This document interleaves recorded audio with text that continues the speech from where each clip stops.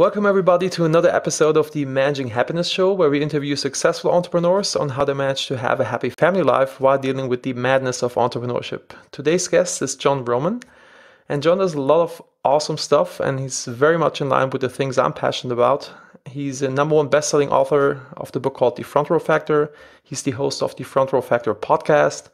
He has the Front Row Dads Retreat and the Front Row Foundation, which is similar to the Make-A-Wish Foundation. So it's really, really awesome, the stuff that he's doing.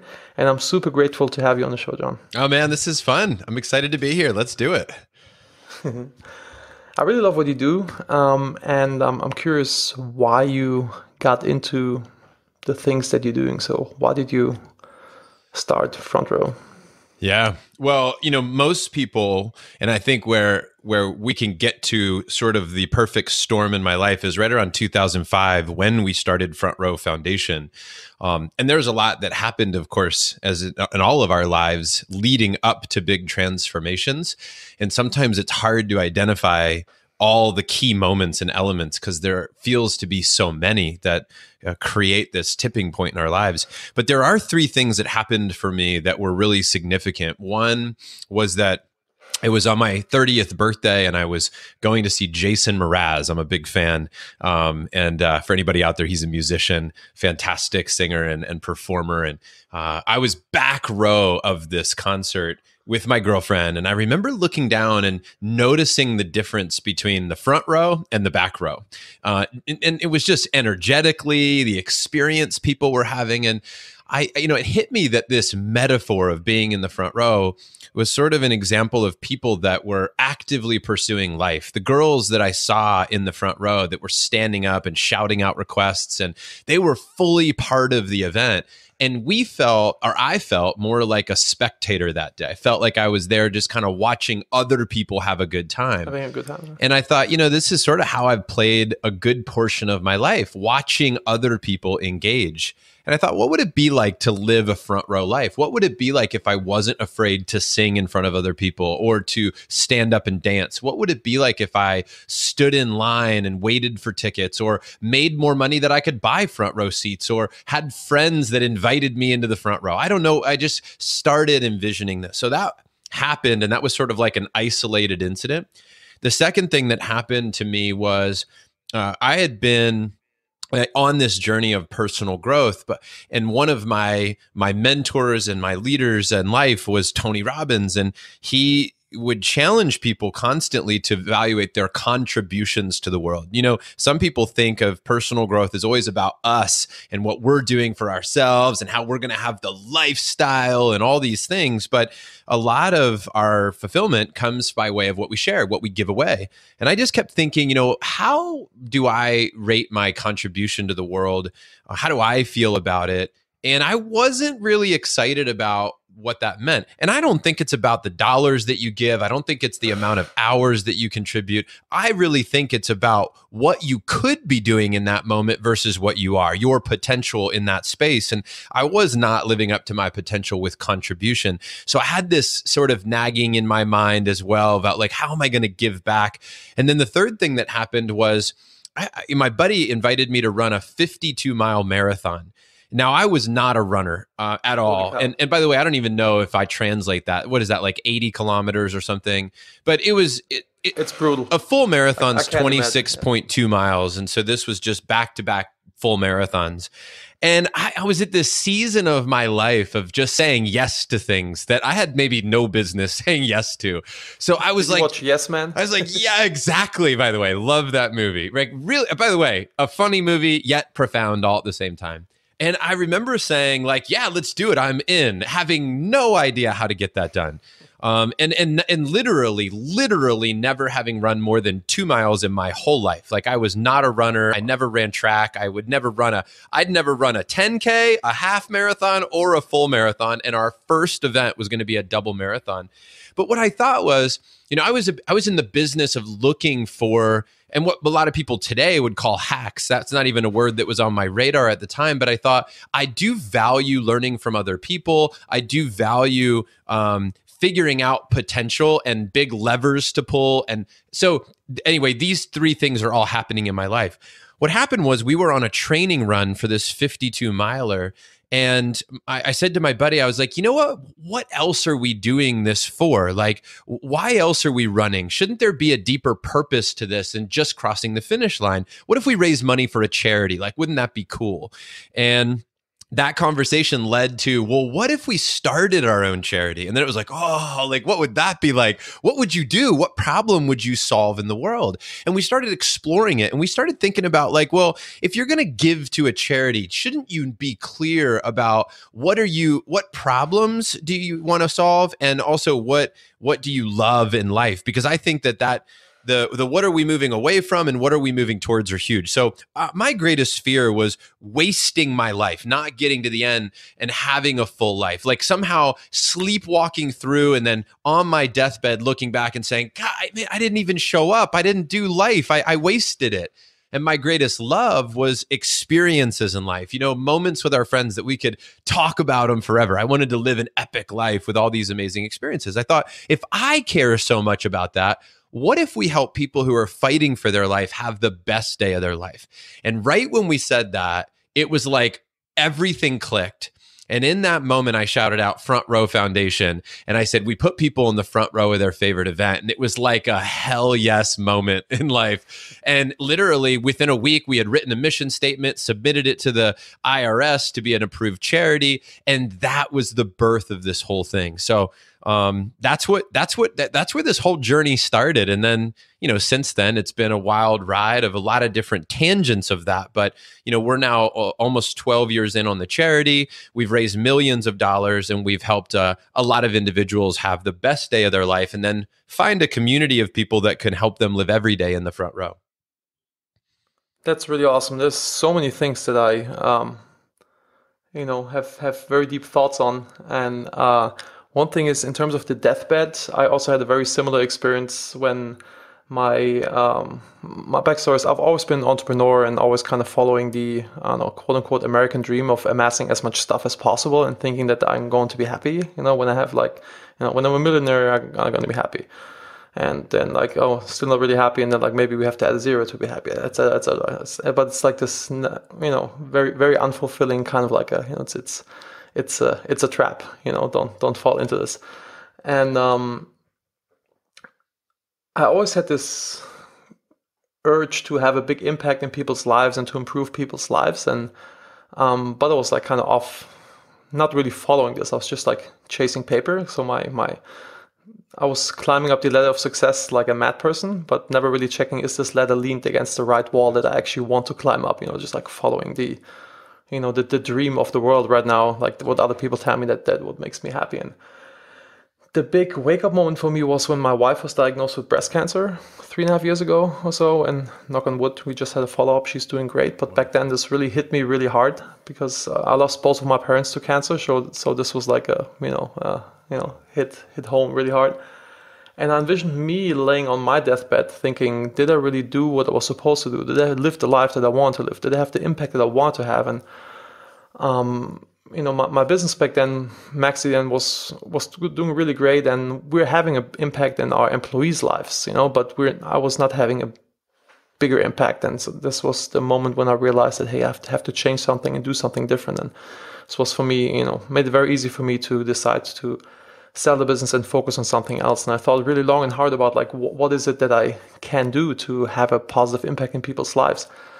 And I had this epiphany a few years ago when I came home from a roles and responsibility meeting in my business, and I was sitting on the couch with my wife and my daughter back then still in diapers, needed a diaper change. And I told my wife, hey honey, Emma needs a diaper change. My wife got really upset that I pointed out to her and I didn't do it myself. Sounds familiar maybe. Yeah.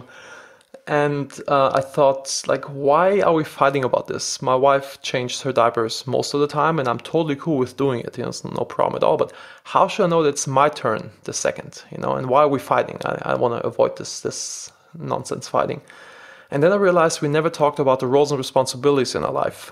And the next morning we sat down and just spelled out who does what and when, and who's responsible for what. And this took away all these unspoken expectations that had built up over the years, and all this resentment that has came through this. And it's often just because we didn't communicate it properly. And, my wife was expecting things from me. I had like no idea that, she thinks that's my thing, right?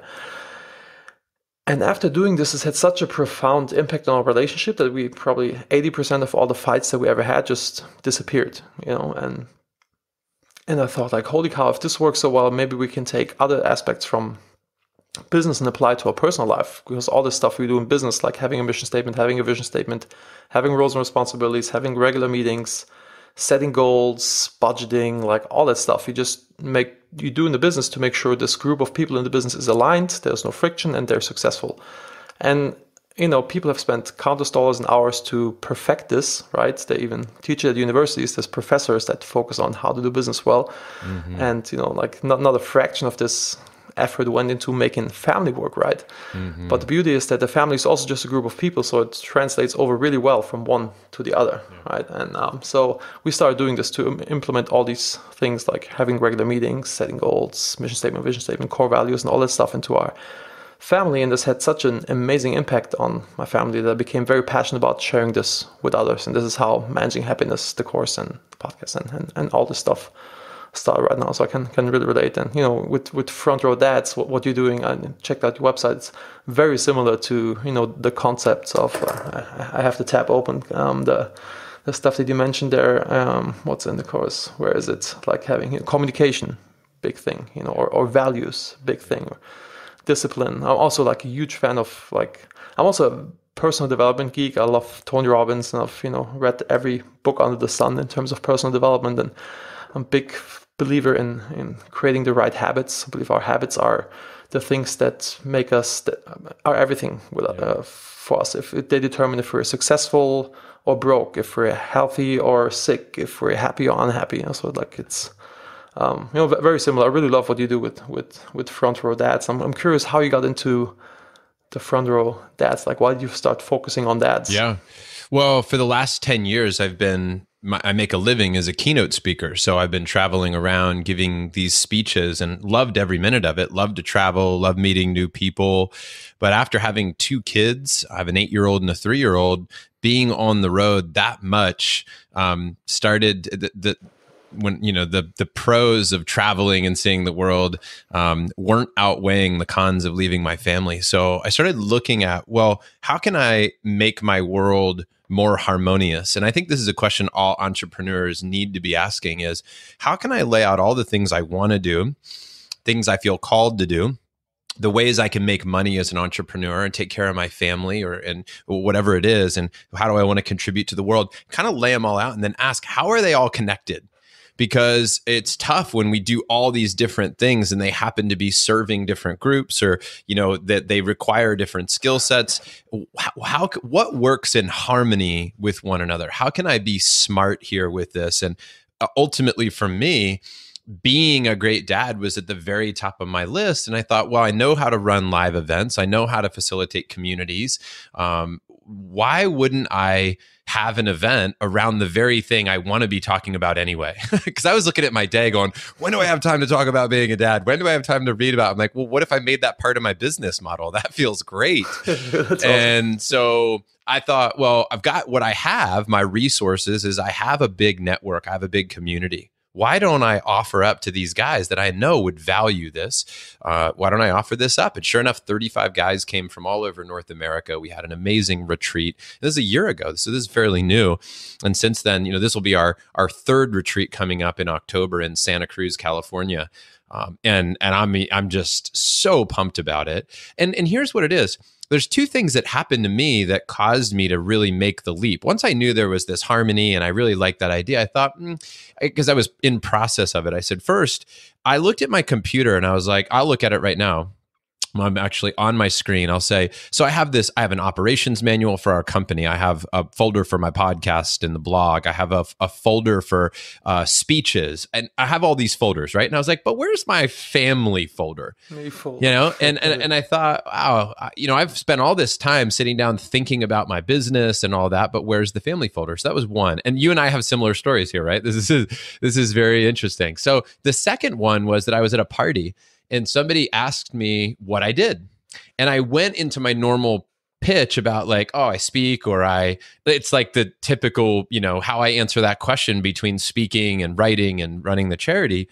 And I stopped myself and I was like, no, hold on. I'm a dad. I'm a husband. That's what I actually do in life. When I'm not doing that, I happen to like speak and write and run this charity. And that shift for me was massive. That I wasn't a speaker and an author who had a family. I was a family man who had a speaking and writing side thing. Yep. Getting my priorities straight. And, I would have told you that my priorities were aligned. I would have told you that my family came first. Like if you asked me, like, does family come first? I'd be like, yeah, sure. Like I would have told you that. Everybody says that's right. But when you look at your calendar, does your calendar reflect that? When you look at how you speak to people, does it reflect that? And so even like on my Facebook bio, it's like, who are you? And it's like, I had to change it to be like, I'm a father and husband. And then I'm these things, and remembering to put that first in my life. Because listen, if you play that out to the end, imagine your life where you're successful in business and you crush it in the podcasting world and you wrote bestsellers, but you failed as a dad. Is that a life you're really going to be proud of? And then I flip it and I go, if I crushed it as a family man, if I was the best dad and somehow I failed in business, that I would look back with regret on the fact that I failed in business. Of course, I would have wished that I would have succeeded, but I would not look at my life as a failure in that sense. Like I would say, you know what? It didn't turn out like I wanted to. Now, clearly, I'm looking for success at all levels. I'm looking to crush it in business and in my family life. But if I have to give away one, if I had to pick one, I would pick the family all day long. The family all the way, yeah. All day long. Yeah. And that to me was the big deciding factor. So it's with these agreements that we make with ourselves. Did you read the book, The Four Agreements? Oh yeah, Don Miguel Just for before, sure. Before the podcast, we talked man, about it. We're love both that. book nerds, yeah, absolutely, yeah. One on the top 3 of the books that had the biggest impact on my life. Kind of having these agreements in your head. If you want to be the world's best entrepreneur and you also want to be the world's best dad, if you don't, pick either one, you're always going to have this this noise in your head in terms of, it's going to be really hard to make the right decision. And something that I started doing, for me, it was not the folders on my desktop, but it was when I do my weekly planning or monthly planning on, looking at my calendar. I was just planning my business and not realizing that I'm actually, when I started this, I was a father, I'm a spouse, I, have my business. Back then I was a Toastmaster, so this was also a responsibility that I had. But I was like, always just focusing on the business, and family was always an afterthought, giving 100% the business and expecting or hoping that magically somehow the family life kind of works. And when you run your own business, it's very easy that you get sucked into this because like this squeaky wheel gets the grease, right? So you kind of always focus on this business thing. And for me, the reminder is to have this on top of my calendar to, when I do my planning, like I look through my roles in my life and see if I actually, addressed all of them. There used to be, both my parents passed away. Otherwise I would have son as one of the roles as well, because like thinking back when my mother was still alive, I was like, we had a great relationship, and I moved from Germany to the States, so we didn't see each other that much. And kind of thinking back, I would have definitely talked to her more often if I would have had these priorities straight. And it's like kind of one of the regrets that I have in my life that didn't focus on this earlier. So it's that's funny how many similarities we have going on. I love it, man. Also with harmony that you mentioned, also I'm a big believer in that you have to somehow, find harmony in your life, that you're like a biodome where everything in there coexists and there's no tug of war between, like the best. Work-life balance is like a really bad word because like, it should not be a balance, it should kind of like all kind of somehow work together. Yeah. Yeah, 100%. Our lives are an ecosystem. My buddy John Berghoff constantly compares business and families to nature. He believes, and I believe, that if you look around into nature, you can find a lot of wisdom. And in nature, there is an ecosystem that's created, and that is our lives. And things need to be in a system that functions so that the different species of our life, if you will all have a chance at survival. Not like Australia, where you have, where they brought rabbits and there's like no natural Right. predator, and they just get out of control. I'm very big on mission statements and vision statements because it was very impactful in my business. We didn't have one, then we found one and we really took off, and then we lost it because we never really wrote it down and we didn't communicate it over and over to our staff. And we hired new key people in key positions, like a new head of engineering, new head of sales, and they brought in their own ideas because we never really told them what our mission and vision was. So we started to walk into 10 different directions, which really slowed us down until we realized this, and then got our act together again and wrote it down and communicated it to everybody. And also in my personal life, I use my mission and vision statement and my core values as a decision filter. If with all the big decisions that I want to make, I just like run it through this list of values and my North Star to see if it's in line. Like helps me a lot with removing FOMO from my life, because like there's so many things you could do, and I have ideas all day long, or people approach me, say like, hey man, you want to work on this business together, or you want to invest here, and often I would just like do it, kind of being the yes man, but then and it's really hard to say no often because it's a good opportunity or I like the person, but like when I just go back to my my vision values, and I use this as a filter, it's very easy to say no to these things because, and it's also, I don't feel like a dick when I say no because it's like something that I want to stand for. Yeah, that's right. It really helped me to write this down. So I'm curious if you have, for your business or for yourself, if you have like mission, vision, values. We have written we've written versions of that in many different places. Like we've written them for the charity and the business and family. We've written out values and visions and missions. It's interesting is I don't have like a big mission statement that I would share with people that I've memorized and I repeat. I would share with people oftentimes what visions are that we have or values that we have. And I repeat those constantly and I tell those stories constantly. So I'm clear about what we value. I'm clear about the statements that we make. And I think if you put them all together, you end up with our vision and our mission, right? Like, and the analogies that we use to help people understand who are we really. For example, people will say, well, what does Front Row Foundation do? And now, first of all, people really get it when you tell a story like of a person. For example, I could tell somebody that Front Row Foundation helps kids and adults who have a life-threatening illness experience the live event of their dreams from the front row. And that's sort of like this, the canned answer. I could also tell you that, in 2007, we helped a little girl named Sophie, who was 4 years old, to go see Kelly Clarkson. And we got her backstage. And there's a moment I'll never forget when this little girl who had a brain tumor and fighting for her life was there with her family. And she got a chance to meet Kelly. And we have this picture of this little girl and Kelly locking eyes with these two bright smiles. And then Kelly holding little Sophie for a good 15 minutes and just talking with her and connecting with her. And why that picture is so valuable is that Sophie lost her battle to this brain tumor just a month or two after this event. And to this day, I'm still connected to her mom, Lauren. We are great friends. We celebrate Sophie's life. We talk about Sophie's event. And one of the things I didn't recognize early on was that, families would express to me that one of their fears was having a loved one be forgotten. And that's when we determined that one of our missions was that when somebody gets connected to Front Row, this is a forever thing. So we say it's a forever thing. We always say, welcome to the Front Row family. We really and even just recently I posted in our Facebook group, I was like, who are we to each other? And everybody responded, we're family. And I thought, listen, is our family better than everybody else's family? I'm not in the business of comparing our family to other people's, but this is our family made up of unique DNA, unique people coming together with a common goal of being moment makers. That's another value we have. And moment making is about looking at our lives and saying, look, tomorrow is guaranteed to nobody. We don't know how many moments we have. So let's make the most of the ones we've got, whether favorable conditions or not. Sometimes life deals us a very difficult hand, and we have to do what we can with what we've got. I'm constantly impressed by the people in our charity that face difficult situations and then have an incredible outlook about it.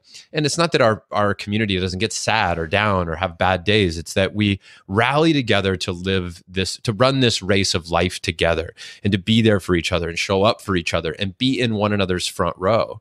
I think about the incredible people, that we've served and how they articulate our mission, which is to amplify the stories that are powerful. We say amplify the good so we can silence what's not. That's what we do in life a lot of times, right? Like, hey, there's things we can't change. You can't change that.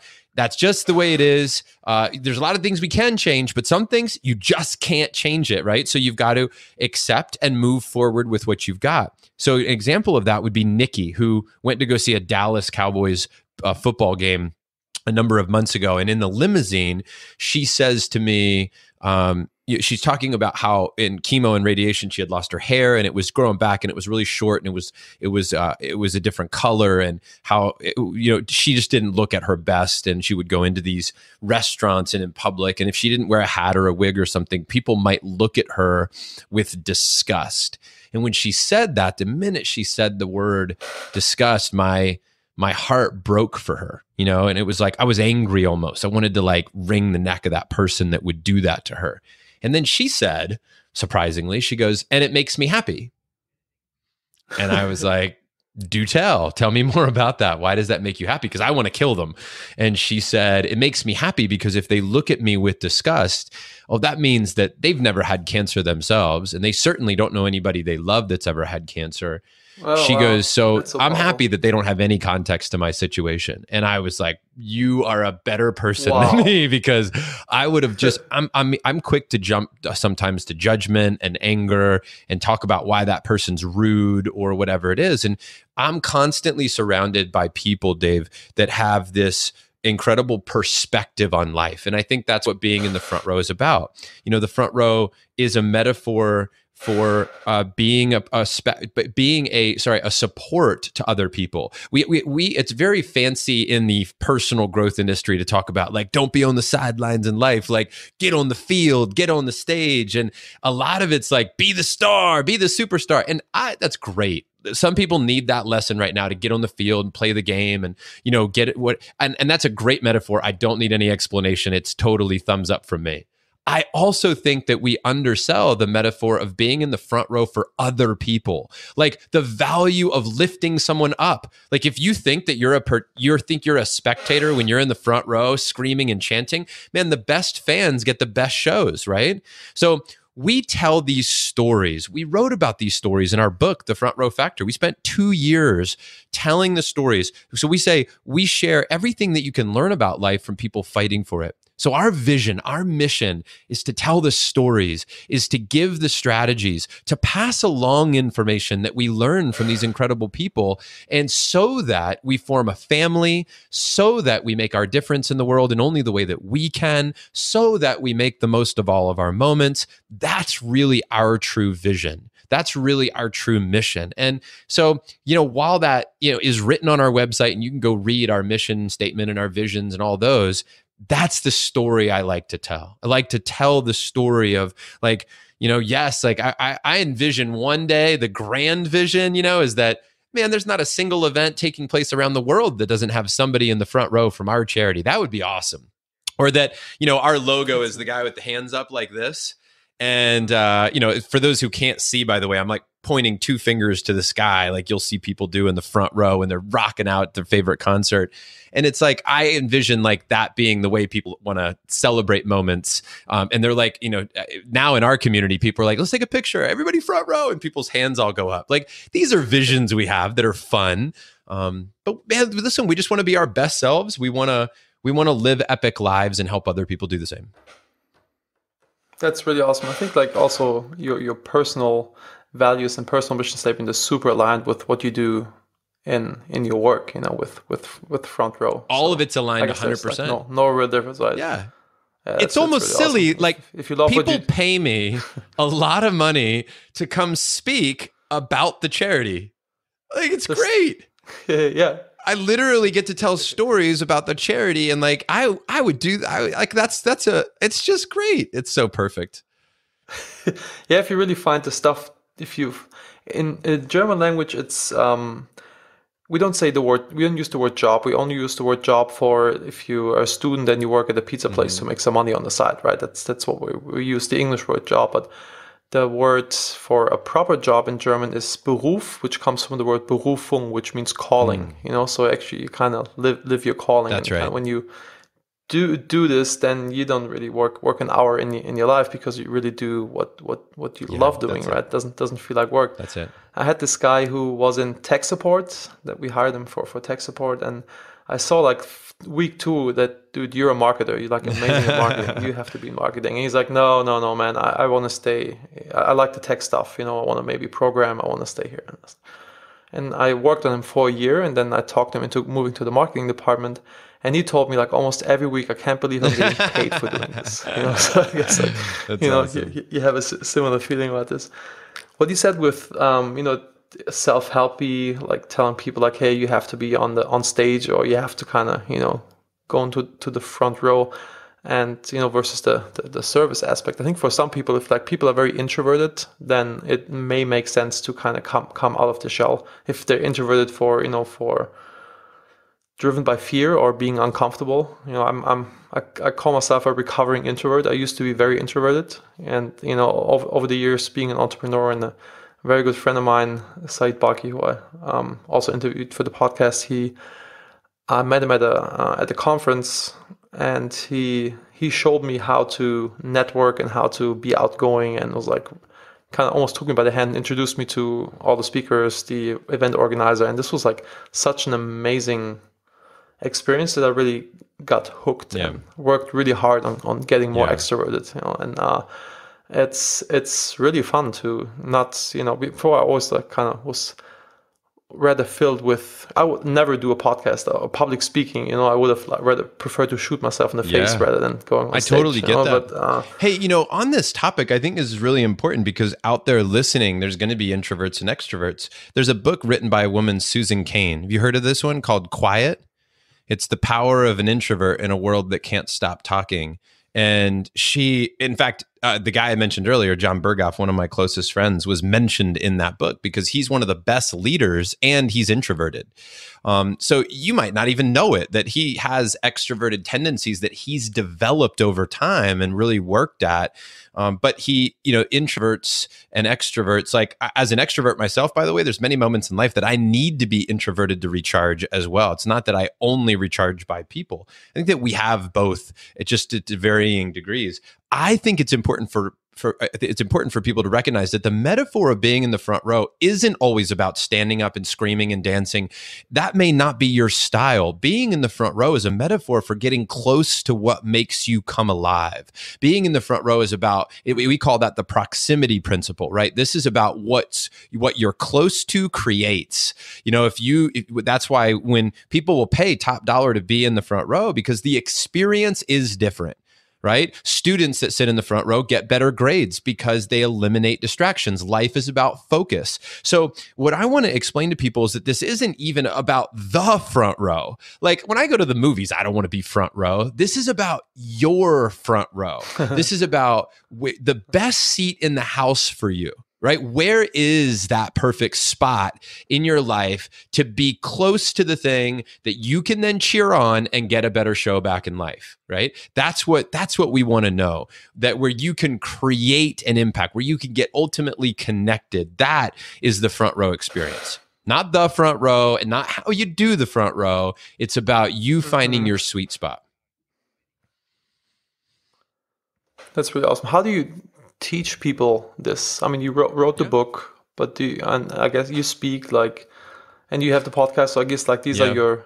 Well, there's a science and an art. There's a science and an art, and there's no doubt that, by the way, a lot of the stories that we tell inspire people. And, a lot of times when we read a great story, when we read an inspirational story, when we read about Nikki and her perspective on that person who judged her, maybe inappropriately, and how it made her happy, when we read those, we get to now adopt their mindset. We get to choose that now new way of being. So I think that people are transformed when they read great stories, and our book is filled with great stories. I also feel that it's good to point out the science that proves some of the concepts that we talk about. So in the book, we talk about that there were three forces at work in when looking at 11 years of all these recipients that we've worked with.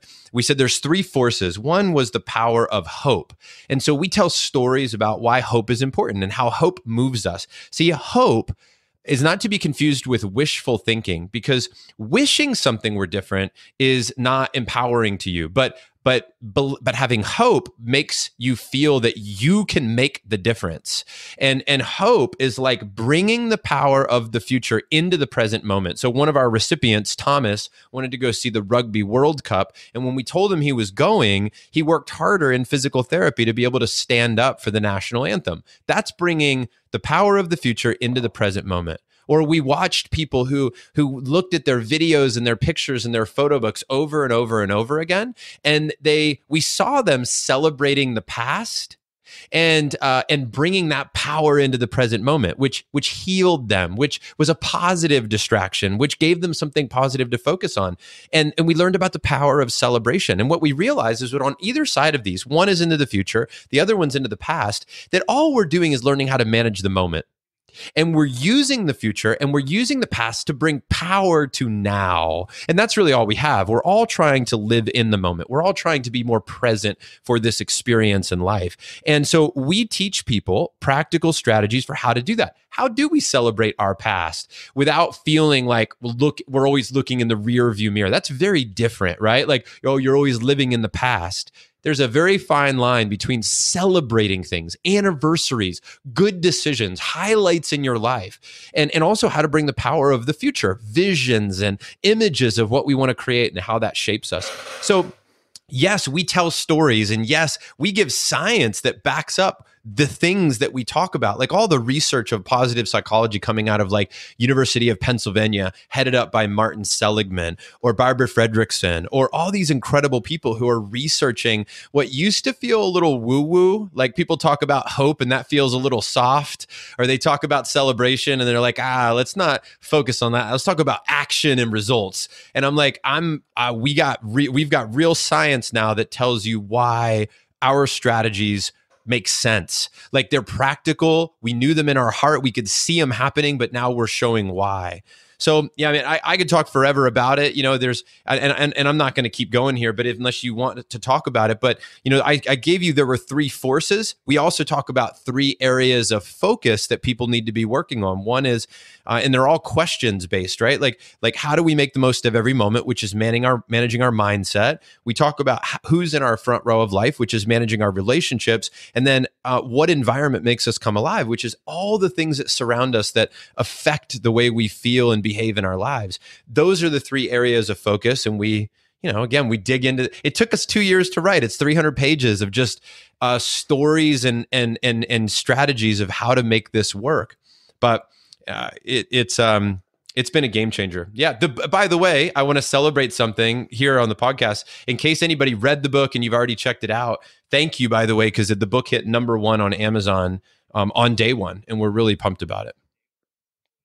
That's awesome. Thanks, man. Congratulations. I'm also a big believer in envisioning things, and not kind of just, I think wishing things feels like The Secret, the movie or the book, The Secret. I just have to sit there and wish it, and it's going to happen. And, how you described hope is like more the Napoleon Hill approach to getting, working hard, but still, kind of envisioning where you're going to, or what you're going to accomplish.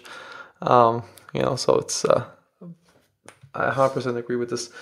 You said another thing about with being of service, that's cheering somebody on or providing a service to somebody. I think it's a very, very important thing. And I realized that this is, I think most people, when they really dig in deep, they realize that, just making money will not make them happy, but like being of service for others is the thing that makes us the happiest. Like that's the motivation why I do what I'm doing, because I want to improve people's lives. When I see the effect of this, then it makes me happy. Or they also did, I I think it was a TED Talk that did this study where they gave students $20 bills, and 50% of the students they told them to buy something for themselves, and 50%, were supposed to buy a present for somebody else, and then they checked how happy are they at the end of the day. It's like being of service is like really, really powerful, and if you understand, it's gonna improve your life quite a bit. When I take my son, Dave, to the arcade, my rule is that I get him a thing of coins, and I say, for every game you play, you have to give one away. So I watch him walk around, play a game, really and then walk up to a kid and, then give away some coins. That's so awesome. And I think what's cool is that he also learns that not everybody accepts your gifts. One of the interesting things about that is as soon as I say that, people might imagine that he walks up to a kid and the kid's like, oh, thank you so much for the coins. You're awesome. But what actually happens is, people look at him like, something's wrong with that coin. Like, what do you want from me? Why are you like, parents will be like, no, don't give my kid a coin. This comes with a string attached to it. I'm sure like I'm going to owe you something, right? What are you selling? What's the catch? What's the deal? Yeah. And that's a fascinating thing, right? Because that's actually one of the reasons that that people stop giving, is that they actually think it's all going to be just, rainbows and unicorns when they go give a gift to somebody. But giving is actually a little bit of work. Giving comes with challenges just like everything else. So I think that's important for people to know going in. I was back in LA when I was living in LA. I was in my car and there was like a homeless person standing on the side of the road begging for the cars that were stopped at the traffic light. And I wanted to give him something, and I looked around. I only had plastic on me, like I didn't even have a quarters. But I looked around my car to see if there's something else that I can give him.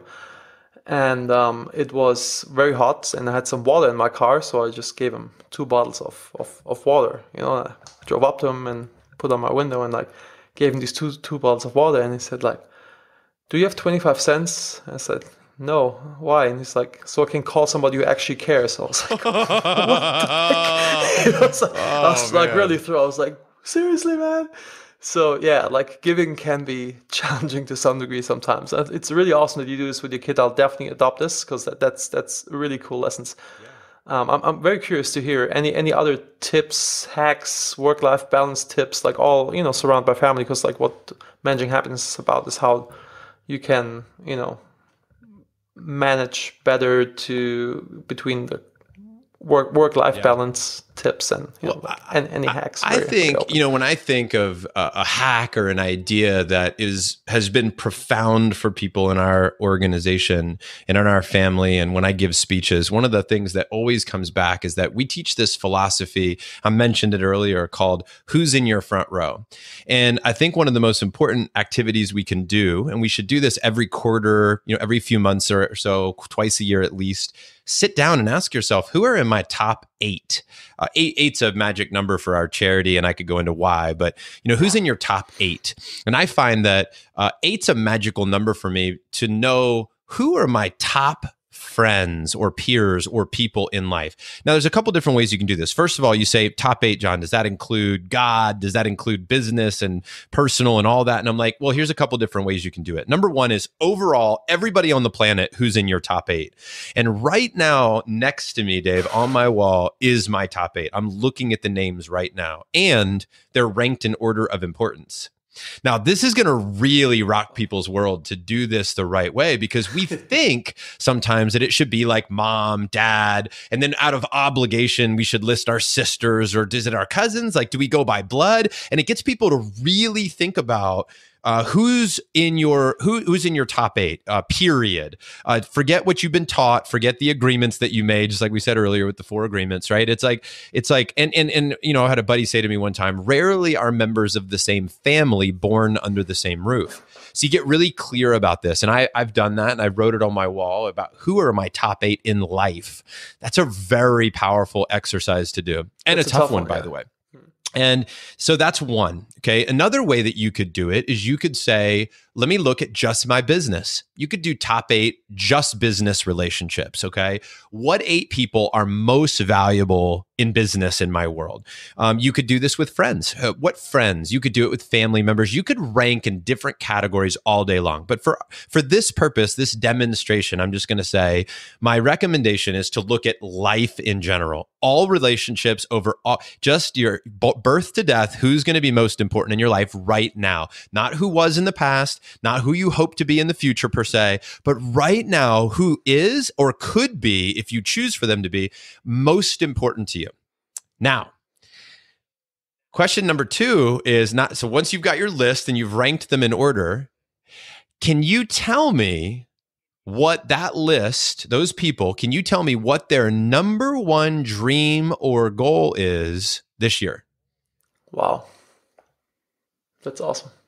That's so deep, because then I'm a huge fan of, like, I live by providing value to other people, and like once you figure this out, then you can just, like, go to town and be like really valuable to here's people. What I found, Dave, is that people can't do it. They actually, like, they even put like their spouse on the list, and then when I say what's their number 1 dream or goal, they're like, oh man, I actually don't know. And even if they think they know, they're like, I wonder if somebody pulled their spouse aside and asked the question and then tried to match up the answer to yours, would it be the same? And how about, so you go, well, what about these 8 people, their dreams and goals? And what are you doing to be a fan for them? What are you doing to show up in their world right now to really lift them up? Because, I think it's an old Zig Ziglar quote or something like that, but it's like, if you help enough people get what they want in life, you'll get what you want in life. And nothing feels better than taking the most important people in your life and helping them live out their dreams. And that should be at the core of our activities. Like you talked about before, like you look at your calendar and say, you could say those 8 people are really important, but if you don't even know what dream makes them come alive, if you're not doing anything to ask them about it, if you're not doing anything to support it, well, I mean, I think it's time to evaluate. And I think that's a step that people can take. And I think that's a step towards living a front row life. I think that's a step that will help your business. I think that's a step that will help your family. I think that's a step that will help you spiritually and at every level. Man, that's so freaking deep. I actually, when I did some research about you before the call, I was listening to the Art of Charm interview with you, with Jordan. And this is like one note that I took for myself, and actually want to ask you about this. And this is it's already on my to-do list to tackle this, because I think that's so powerful. Yeah, so top 8. Thank you for that. I have a million more questions for you, but I know you have a hard stop in 7 minutes, so I want to be respectful of your time. And I'm German. I like to be punctual, and wasting other people's time is like a very terrible thing.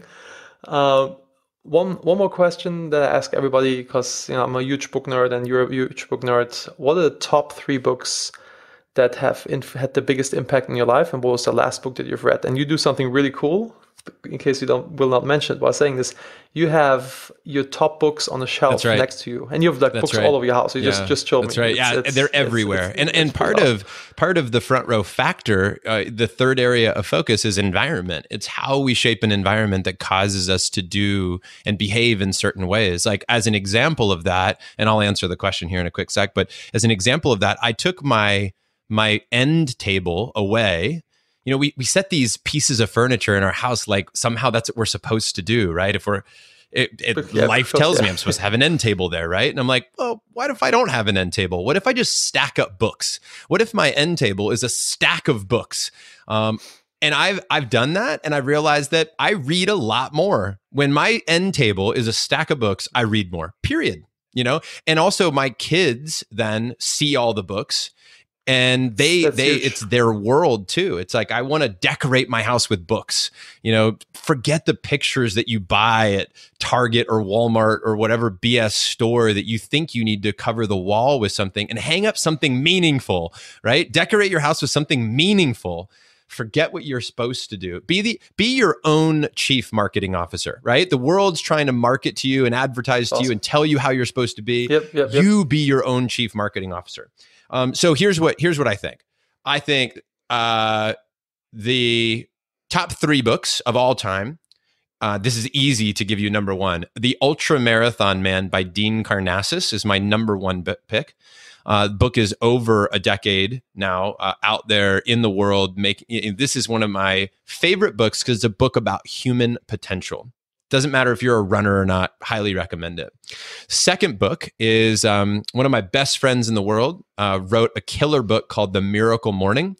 His name is Hal Elrod, and Hal is also one of the top donors to the charity. So every time you buy the Miracle Morning book, a portion of the money comes back to Front Row Foundation, which is wonderful. That's a second book, and that's a game changer. My family practices it. My kids do Miracle Morning.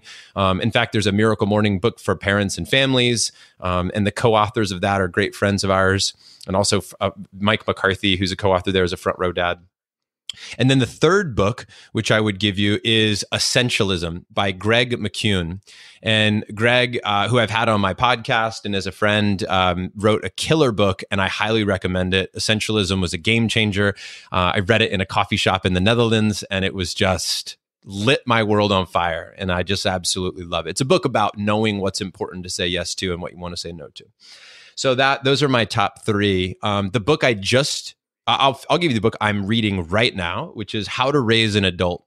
So I read a lot of books presently, being somebody that's connected to the Front Row Dads here and leading that group.